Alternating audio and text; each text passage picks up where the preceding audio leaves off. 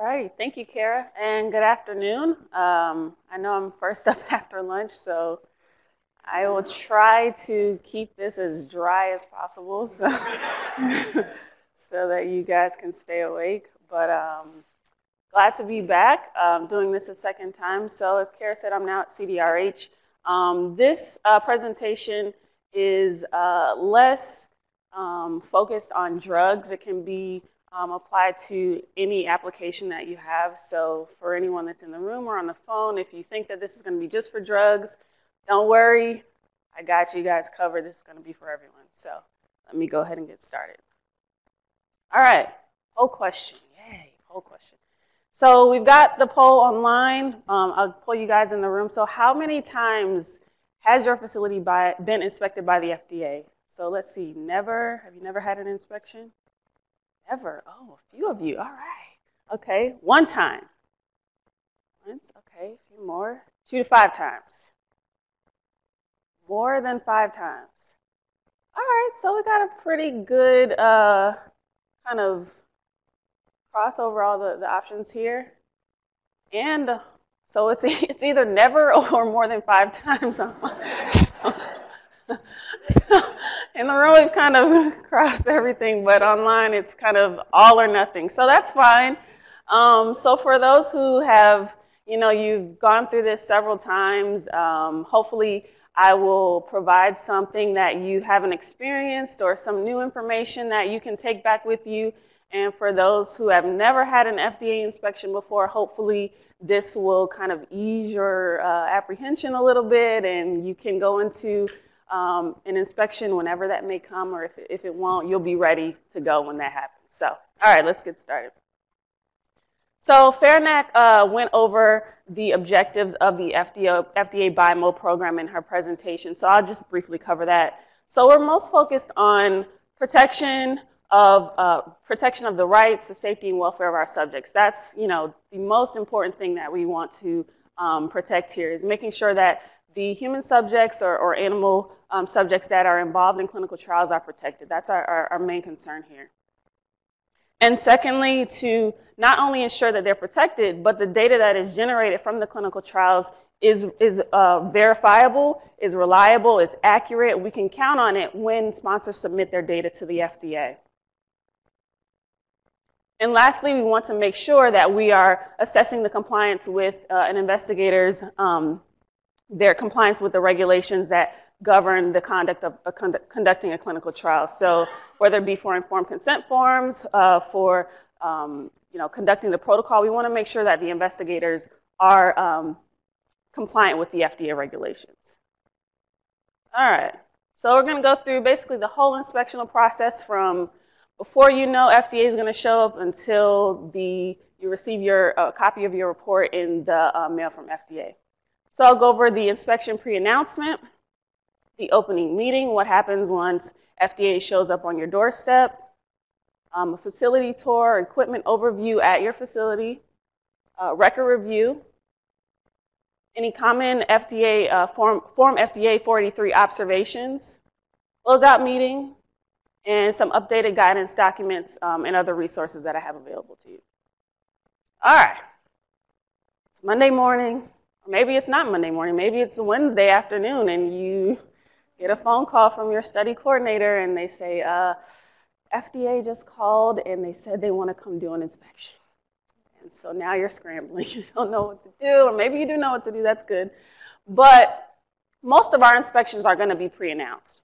So if there is a marketing application that has been submitted to the agency, that's the most common reason why an inspection will be conducted at a facility. If there is a report from IRB that there's been some investigator noncompliance, that will also trigger an inspection. So there are a few different reasons why FDA may show up on your door, and most of the time we're going to let you know we're coming.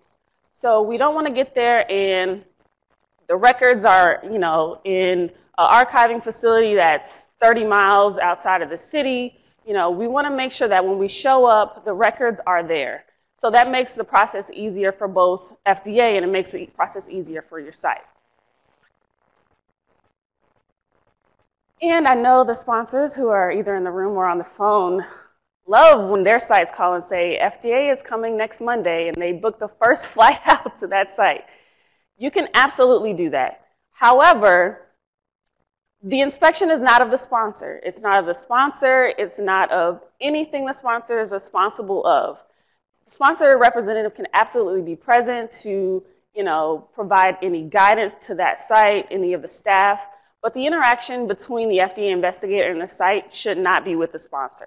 So you can absolutely send a sponsor representative, but don't expect to have much influence on the inspection.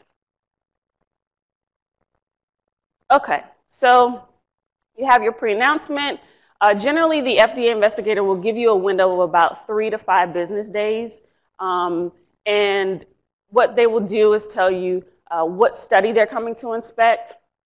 They'll tell you what records need to be available when they show up. And basically that's everything. And we'll get into that a little bit further on here. And of course, you guys will want to know, well, how long are you going to be here? So that's a difficult question to answer before the inspection has actually started. And so the investigator may give you a window, but please note that that may shorten or it may be longer depending on what the investigator uncovers during their inspection. I'm going to stop saying investigator because I know that can be a little bit confusing. So I will refer to the FDA investigator as a CSO. Is that a term that you guys have heard before? Yes? Okay. So a CSO is a consumer safety officer. And so that's kind of a generic term for an FDA employee. And so I'll refer to the FDA investigator that is conducting the inspection as a CSO, and then investigator as the clinical investigator. So there's no confusion there. Sorry about that. Okay.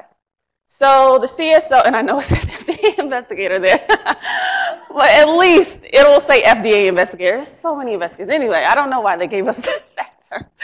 So the CSO or FDA investigator, they'll present their credentials and they'll issue a 482. So the Form 482 is a notice of inspection.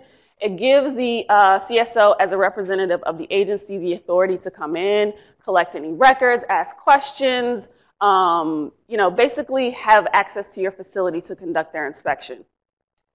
If a CSO comes to your site and they do not present credentials and they do not issue a 482, do not let them in.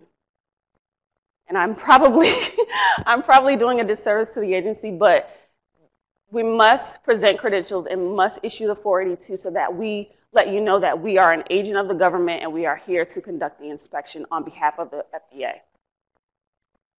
And as a side note, you cannot make copies of those. So the the CSO will give you a copy of the 482, but you cannot copy their credentials. You can write down anything that you want, but you cannot make a copy of them. So just keep that in mind too.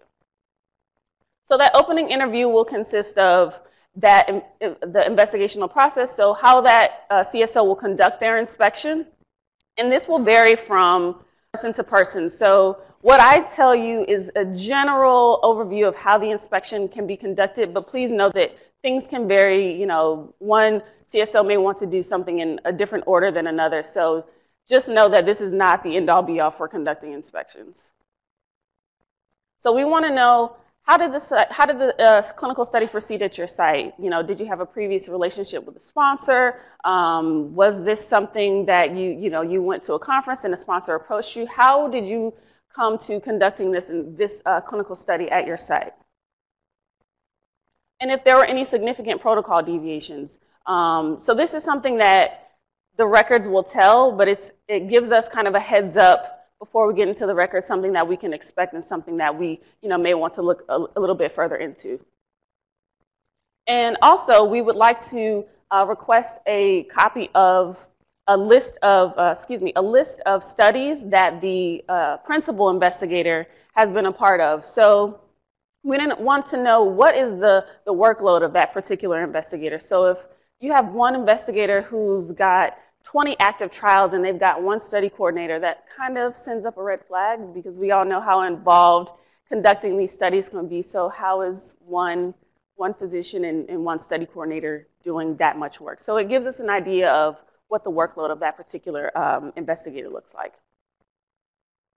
Okay. So typically, and I should have bold asterisks, underlined typically, but typically 3 to 7 days is the length of to audit one study. And that can vary based on the number of, 3 to 7 days to audit one site.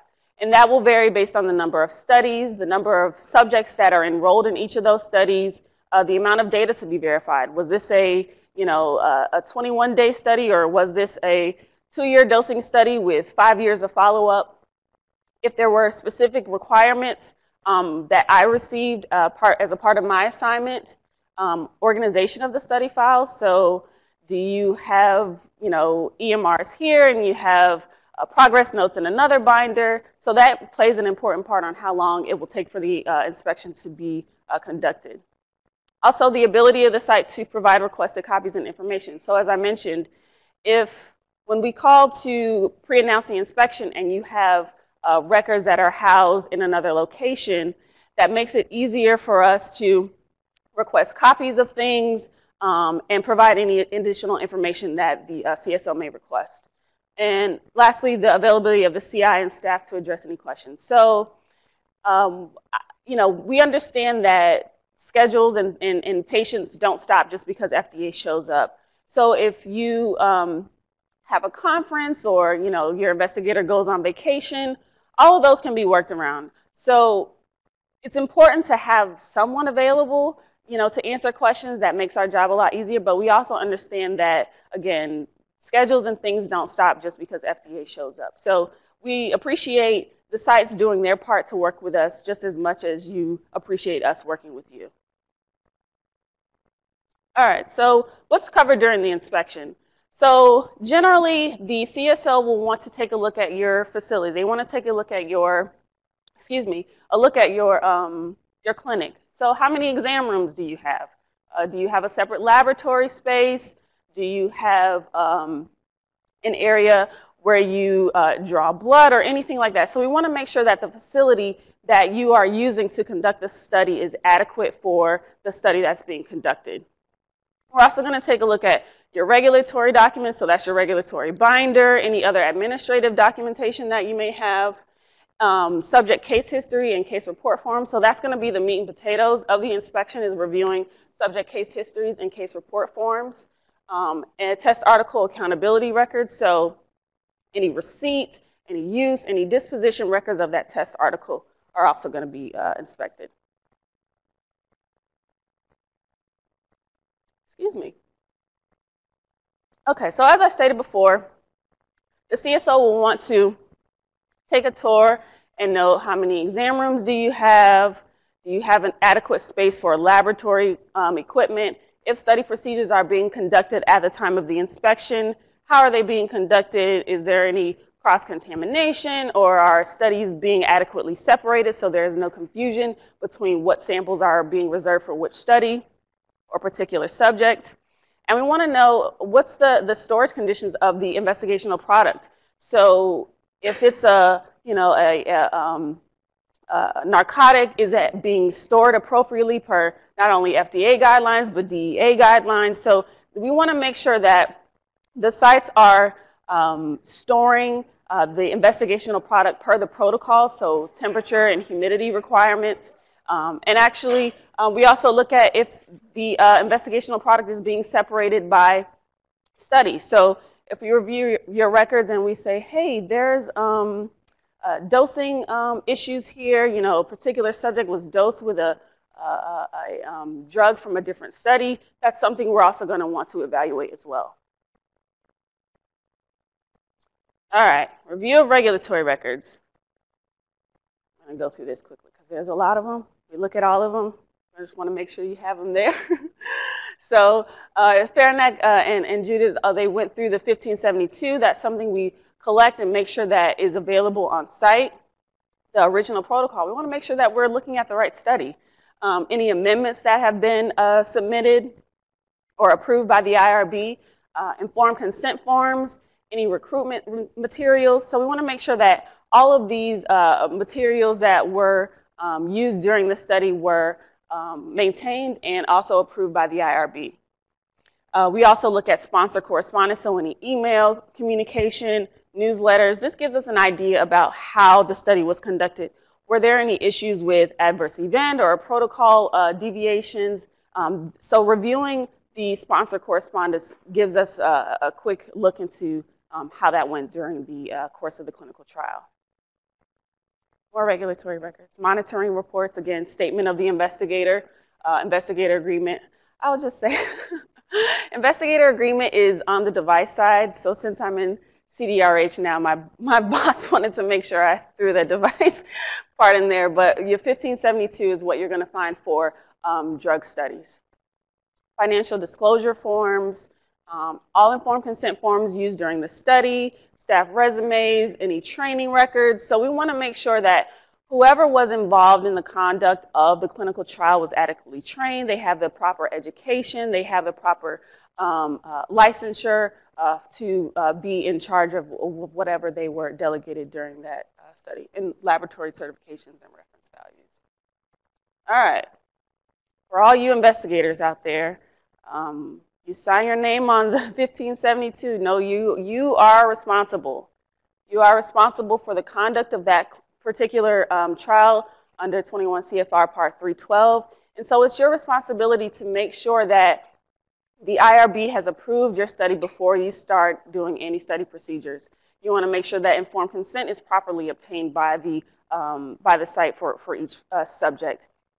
The study is conducted in accordance with the protocol. The investigational product is being controlled, and that accurate, complete, and current case histories are collected and maintained. So as I said before, the investigator is ultimately responsible for any regulatory violations that occur from failure to meet the requirements of 21 CFR Part 312. So I know there has been some discussion about study coordinators and them having a large part in the conduct of the studies, and are study coordinators responsible? And I know there is some talk about having them have more of a responsible part in, regulatory-wise, but I don't know if those regulations are going to come or not, but I do believe that that's part of the discussion for responsibilities. And so with that, how does one investigator do everything that's related to a study? It's not possible, as we all know. And so the investigator will delegate specific study tasks to different staff that they have on their conducting the clinical trial. And so a qualified physician should be making and should be responsible for all decisions related to medical care, adverse events. And so your protocol, if it doesn't specify a physician should be conducting medical exams, use your licensure requirements to guide you as far as who should be conducting a medical exam or who should be reviewing adverse events. So if it's not clearly delineated in the protocol, your licensure requirements is a good guide for that, as well as your clinical and medical judgment. So like I said, adverse event adjudication, any medical evaluations, adjustments of dosing, things of that nature. And so some examples of inappropriate delegation, and dependent on the type of study that you're conducting, this may vary. So use your, consult your protocol, consult your medical monitors, screening medical histories, and eligibility. Eligibility should definitely be an investigator made decision. Physical exams, adverse event evaluation and qualification, assessment of study endpoints. So this is another big investigator decision that should be made. And obtaining informed consent. So with obtaining informed consent, I know this is a process that is generally delegated to study coordinators and other general staff, which is definitely okay, but you want to make sure that the principal investigator is available to the subjects to ask any questions or just clarify any issues or questions that they may have related to what they're signing themselves up for. All right. So with the delegation of those study tasks, the task that is being performed, any start or stop dates, the especially the individual assigned to the task, and you want to make sure that that person is trained adequately, bless you, for the task that they have been delegated. So delegate, but make sure you are sure that the person who the task has been delegated to is qualified to perform that task. All right, so reviewing of subject case histories, and this is where the FDA CSO will spend the majority of their time, and they will review the case histories for subjects that are generally in the beginning, middle, and end, that were enrolled in the beginning, middle, and end of the clinical trial. And so this allows the CSO to assess the documentation of the informed consent process, any compliance with the inclusion or exclusion criteria, which can involve, medical history, laboratory results, study-specific tests, and most importantly, compliance with the protocol. So dosing, the use of concomitant medications, any protocol-specific tests. So that is where the majority of the time will be spent to ensure that the protocol was followed with each subject. And in addition, adverse events and reporting. And this allows the FDA CSO to determine what the level of that investigator's oversight of the study was. So were the study coordinators, were they running the show? Or was the investigator actually reviewing documentations? Were they conducting the physical exams? Were they reviewing any adverse events that have been reported by the subjects? So this gives us the opportunity to assess the investigator's oversight of the study. And as I mentioned at the beginning of the talk, not only is it important for the FDA CSO to assess how safe the welfare of the subjects during the study, but we also want to verify the validity of the data that's being submitted in support of that particular application. So the FDA CSO will have generally a set of data that was sent by the sponsor to the agency. So they will use that data that was sent to, they will use the source documents at the sites to verify the data that was sent to the FDA. So that allows us to verify primary efficacy endpoints, safety endpoints, any adverse events that were reported. So that is in addition to ensuring that the subjects were, their safety and welfare were maintained during the study. The data validation is what the FDA investigator will use. The data validation is a process that the FDA CSO will conduct to ensure that the review division can depend on the data that was received in that particular application. All right, subject selection. So as I said, generally the CSO will take a look at subjects that were enrolled in the beginning, middle, and end of the study to assess the compliance with that particular, to assess the compliance of the study. And depending on the type of study that's being reviewed at the site, this may vary. If you have a population that is prone to more adverse events, we may look at a larger number of subjects. If we find that there were a significant number of protocol deviations, that may increase the number of subjects that we review. But generally, we take a look at subjects from the beginning, middle, and end of the study, and then we increase our scope if necessary.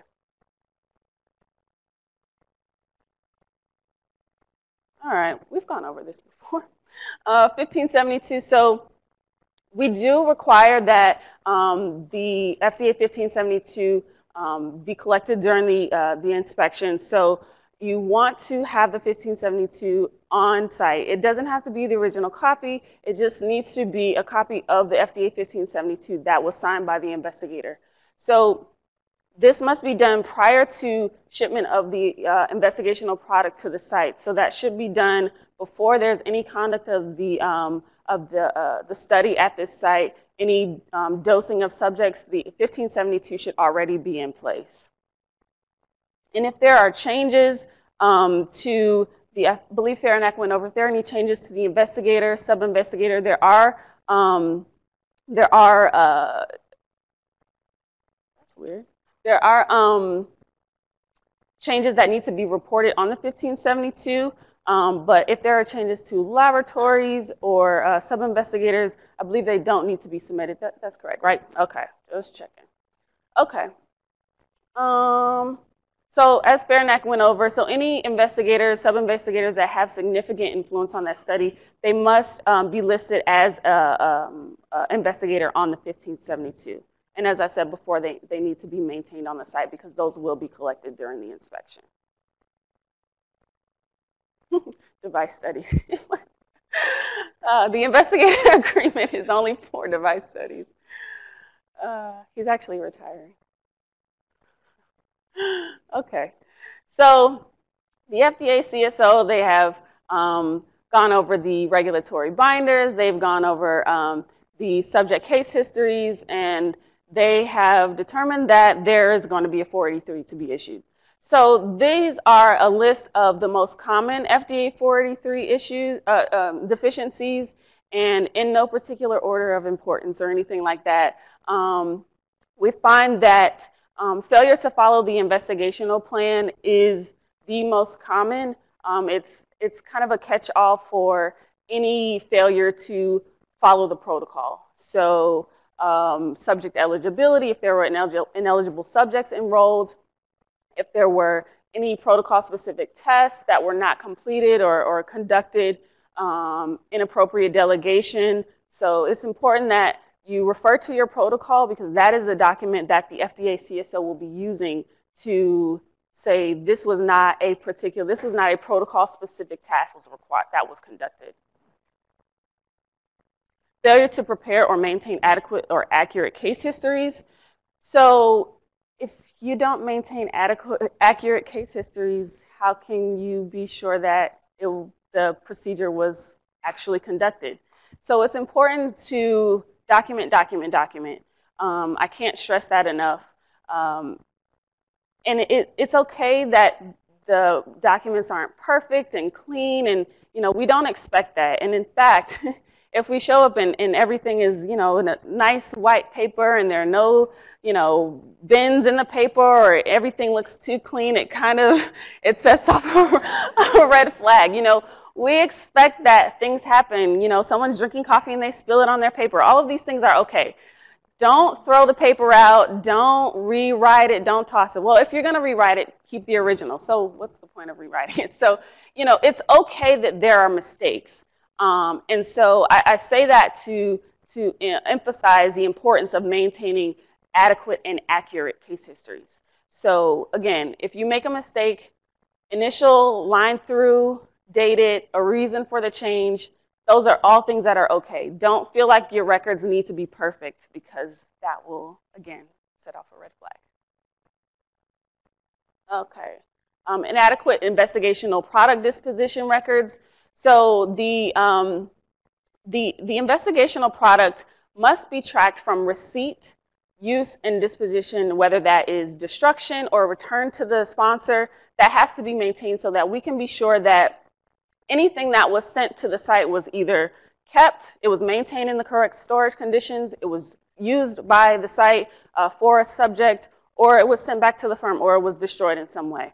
So that is important so that we know that subjects were adequately dosed and that the investigational product was accounted for during the course of the study. Failure to obtain informed consent or informed consent improperly documented. I can't stress enough to double check your subject signatures before you let them leave. Because I've found that there are cases where sites feel that, oh, the subject, they forgot to sign or they forgot to date. Let me just have them backdate. Don't do that. It's okay if they didn't do whatever they were supposed to do on the date that they were consented. Have them sign again. Don't go back to the original and say, oh, well, we're just going to backdate it to the date that they were supposed to sign the informed consent. So I'm not encouraging you to write notes to file, but in the event that you need to write one, that is okay. Just don't backdate.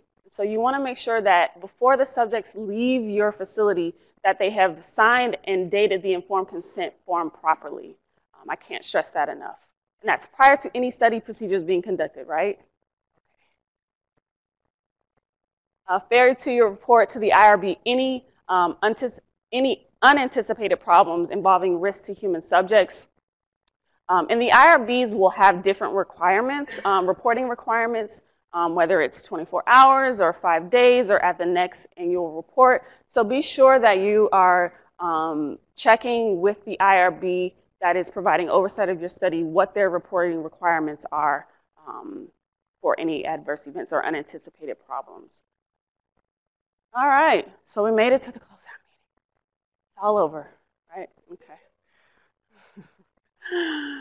So the FDA CSO, they will go through and summarize what was covered during the inspection. And if you feel like the CSO is not communicating with you well enough during the course of the inspection, feel free to ask them for a summary at the end of every day. Hey, was there anything that you found? Is there anything that we can get you? Were there any records missing? This will facilitate the closeout meeting and make it a way less painful process. So again, the CSO will summarize what was covered during the inspection. If there was a Form 483 to be issued, they will issue it at that point. You can provide a verbal response. I found that most sites kind of want to digest the 483 before they say anything, so they can provide a written response. And I believe Fairnex said that is completely voluntary. There is no requirement to respond to the 483, but we highly suggest that you do within 15 days. Discussion of any verbal observations. And a verbal observation is not an observation that is not as important as an observation that goes on a 483. We just feel that it has less impact on the safety and the safety of the subjects or the integrity of the data. So not to say that they're not important, but those are not, I just don't want to say as important, but they just didn't warrant going on the 483. And any potential action. So we will let you know that this is not the final classification of the inspection. It has to go through several layers of review, and that a final determination will be made at a later date. And so with that, the review process may lead to some further regulatory actions, be it a warning letter or untitled letter, a NIDPO or disqualification. And so we'll explain that those actions are possible, how the review process will go, and then a classification letter that you will receive. All right, once the inspection is over, after you take in some air, again, we highly encourage sites to respond to the 483. It's really a good faith measure on behalf of your site to the agency, and it shows that you have acknowledged the issues that were found at your site and that you have intentions on bringing your site into compliance and continuing to follow the regulations.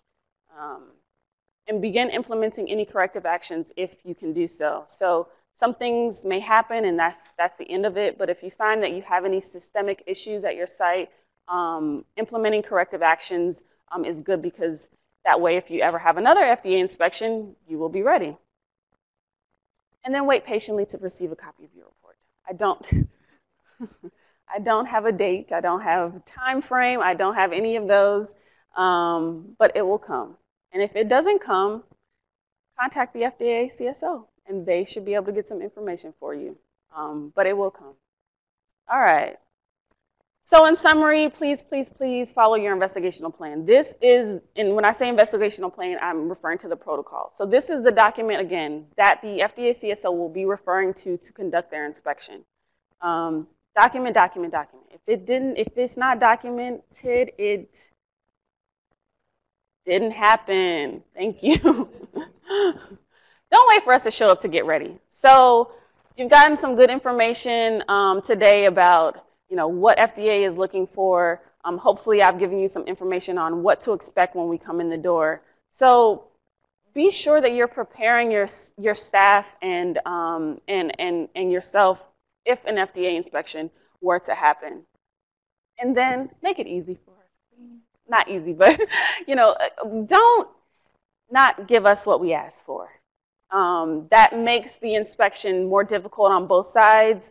I'm a very transparent person, so I don't like to hide things from sites. If I need something, if I feel like something's wrong, I will let you know right away. That way we can both see if there's anything that can be done about it, any documentation that can be provided. And so this facilitates the inspection. It makes things a lot easier, and I greatly appreciate it. So here are some resources for you. The GCP start page. The Bioresearch Monitoring Information page, you will find there a document called a compliance program, and that's how FDA CSOs conduct their inspections. Nothing we do is a secret. So if you want to know why we do what we do, a compliance program is a good place to start. Some guidance for industry. These links are all available, and that's me. I don't know who that number goes to, the second one. And any questions? All right, thank you.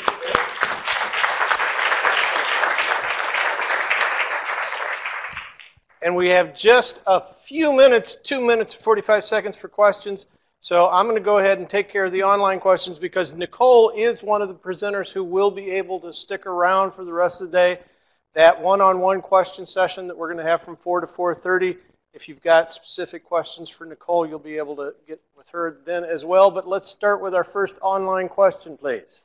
First question is, are warning letters and untitled letters classified as VAI or OAIs? OAI, official action indicated. Okay, next. Okay. Second question, what pre-inspection preparation do you do before going to the site? Do you look at the IND or at other aspects? So a field CSO does not have access to the IND, so we are at the mercy of what the centers. It's weird now because I'm not an ORA anymore. I keep saying we, but it's not we, it's them. It's a brave new world. Yeah, there you go.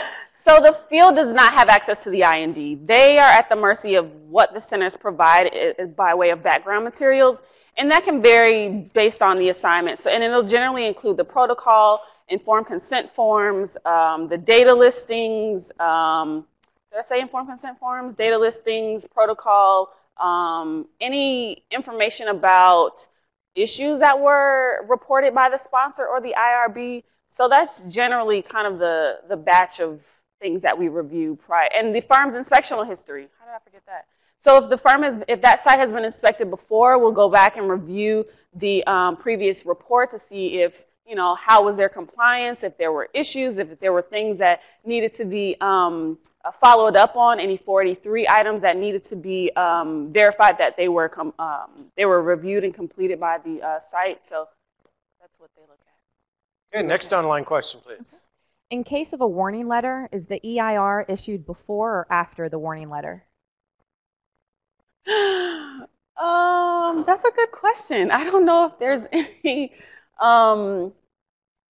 In my mind, I believe that the EIR is issued after.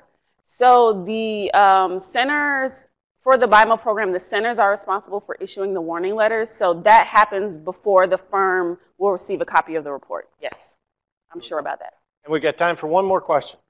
Okay. If you have an ESG account for CDER, for EICSR, can you use this gateway for CDRH if you add a medical device? I don't know what any of those acronyms mean.